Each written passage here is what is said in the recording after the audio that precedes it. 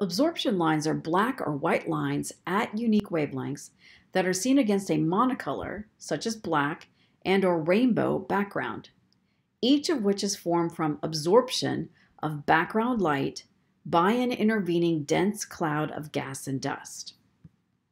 Let's take a look at these absorption lines.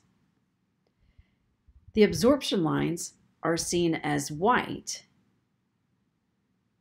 against this colored background or against this black background. Each of these white lines is at a unique wavelength. Wavelength increases to the right along the x-axis and is in units of micrometers. Intensity is on the vertical axis, increasing upwards.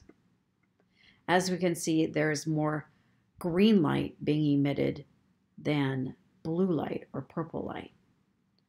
The absorption is the taking away of this background light, which is this rainbow of color, and the absorption or unique lines is the cloud. We have an intervening cloud and we have a distant star. The light from the distant star is being absorbed by the intervening cloud, and you're observing it from the foreground. The cloud is taking away the light by absorption and scattering, and as a result, you see a removal of background light in this diagram.